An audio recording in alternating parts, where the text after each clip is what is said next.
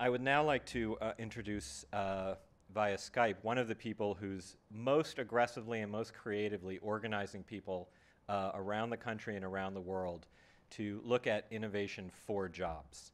This is at the key of this issue. Let's hear via Skype from David Nordfors. Hello, everyone. So I heard the last talk here, and if we ask the question, what do we need people to do? There can always be a technology optimist that whatever we answer can say, soon a machine can do that too. But what if we instead ask, who do we need people to be? Well, then it's more difficult to say soon a machine can be that too, because then we kind of humanize the machines. So another question that we could ask is, what is the most value that a person can create? And there is also, you can't answer that a machine can do too, because then you kind of put the focus on the human. So there are two ways actually of seeing the economy, and that's seeing an economy where stuff needs to get done. It's a task-centered economy. But then we can also have a human-centered economy, right? So where the people are put in the center of everything. So the task-centered economy then would be about minimizing the cost of tasks.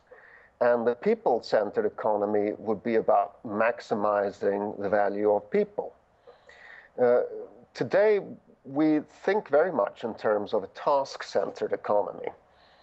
And I think it's very difficult to discuss the value of people in that language, because we discuss only the tasks.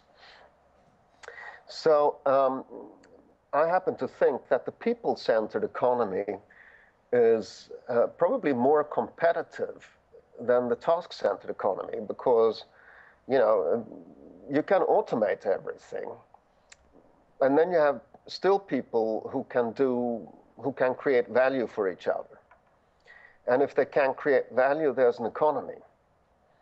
So basically, it's like seeing the difference between machines as replacements for people and seeing machines as tools. So this has actually happened before several times, and not so long time ago, computers were seen as automation, simply just replacement of people. This was in the 60s and 70s. And then there were people like Doug Engelbart, who introduced the idea of that computers can actually augment the human mind. So he invented the personal computer, the PC. And as it turned out, the PC turned out to be a pretty good market for computing. And that's actually the main market today. So can we make a kind of a people-centered economy with all the technologies that we now fear will take all our jobs because they can do so much? So the question would be then, all this artificial intelligence and so on, can we use that for disrupting unemployment instead of destroying all jobs? And I believe we can. And I believe that this economy will be it'll have much more growth. It will make everybody happier. It can save the middle class. Think of this example, right? That we can use this technology that we have to combine somebody's very special abilities in Alaska with somebody else's very special abilities in South Africa to satisfy somebody's very special needs in Beijing, right? We can do that now. We can create long-tail labor economy. We can create absolutely wonderful matching systems that can actually offer people opportunities, job opportunities that exactly match uh, their skills, their talents, their passions, and put them together with people that they actually like working with.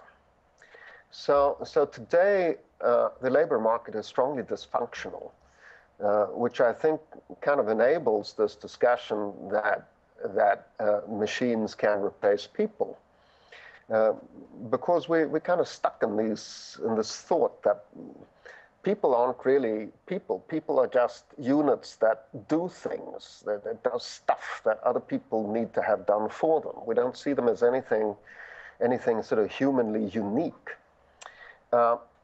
So today, then, it's like, you know, less than half of the world's population have a good job.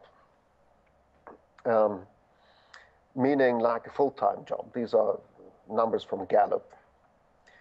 And out of them, it's something like 83% are not engaged in what they do, right? So roughly half of all the people in the world are not in the workforce, and of those who are, maybe only 1 in 5 care about what they do. I mean, that's absolutely dismal numbers. Dismal.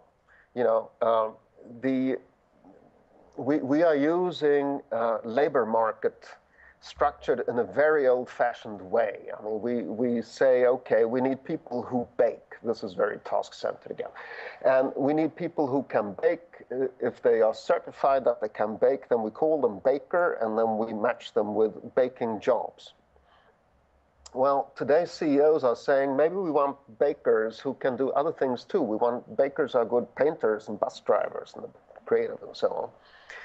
But if these people who are creative and bakers and bus drivers and so on try applying for jobs, then HR will say, well, you know, make up your mind. Are you a baker or a bus driver? I mean, it just doesn't fit in to the existing system. The people that we want in the economy today are not favored by the structure of the labor market that we have and the way we have of matching people with jobs. Now, we did this once upon a time because this was maybe the simplest way of managing tasks and people and economy, because we didn't have advanced computers to do all the kind of complex matching that we can do today. Now it's different. I mean, now we can envision something like Match.com instead of Monster.com for building teams that do things that help people create value for one another. So I think that if we reframe the thought, if we introduce what I would think is not the very strange thought that economy is about people. It is about people creating value for one another. How do we maximize that value? And how do we create an economy for calculating or building business around maximizing this value? So I think we need to think about what innovation for jobs is, the innovation that raises the value of people rather than just makes tasks cheaper. And how do we create an innovation ecosystem around that? How do we create an ecosystem of innovative companies that find so many valuable things to do for people in the world that instead of having people competing for jobs, we will get jobs competing for people? I mean, when I hear people say that machines can do everything, well, okay, so maybe a machine can give me a good job then. David, we're going to have Yes. to wrap it up now because the next speaker is coming in online. Right. For all of you who want to look further into the really exciting work that David's doing, the I4J, letter I, number 4J summit is happening soon. I just joined the advisory group for that organization. It's really, really exciting work. It's really, really very focused, and you just got a brief little taste of it today from David, so we can put you in touch. David, thank you so much. Thank you. Thank you.